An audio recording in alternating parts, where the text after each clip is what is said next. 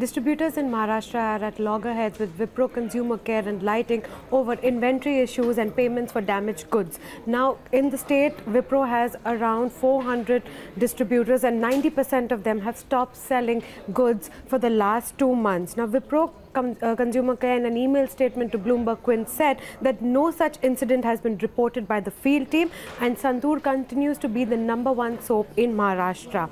Now, one of the distributors that we spoke to said that the company takes a very long time to make payments or claims for damaged goods, which is around 5 to 6 months, while other FMCG companies make these payments within a month's time. Whereas another distributor said that the average number of inventory carrying days is around 30 to 45 days, which is much higher than the average days of around 15. Now, despite asking the company to reduce the number of inventory carrying days, the company has not responded to them. The distributors have also written to the company stating their concerns, but they have not received any response from the company so far.